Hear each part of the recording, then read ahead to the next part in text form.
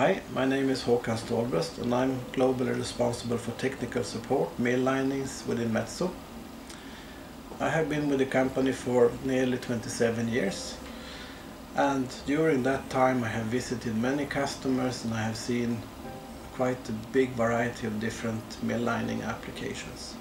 In my experience, most mills are individuals. There is always something that is different, and also the customers have different objectives and they are facing quite different challenges.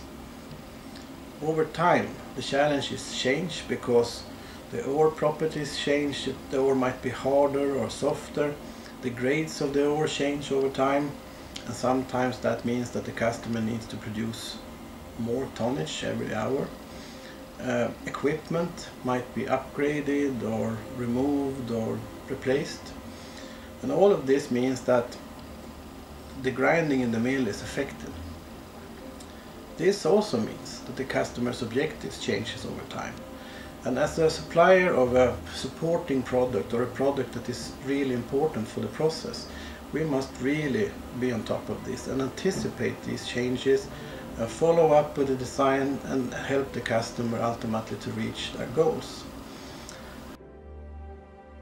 To do this, it's of course really important that we work closely with our customers, that we collect relevant and recent data, and that we use this data and also understand the customer's true objectives. And by doing so, we can help the customers to reach the targets. A mill lining is more than just a set of wear parts.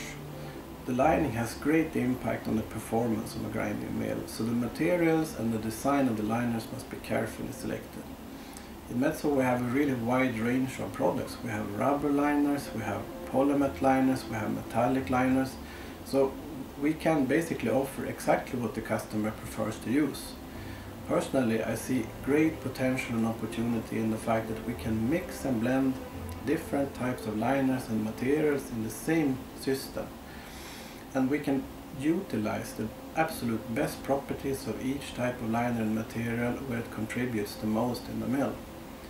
This gives us fantastic opportunities to engineer a solution specifically for long and predictable wear life, for low weight, for maximized capacity, for ease of maintenance, to sustain impact and so on. There are also certain problems or issues or customer objectives that we have identified, and in some cases this have required us to develop special types of liners. The mega liner is one great example of such a product. The mega liner is specially designed to minimize downtime and to increase worker safety while replacing the liners. And actually the mega liner really works. I have seen many cases when we have managed to significantly reduce the downtime, which of course means less lost production for the customer.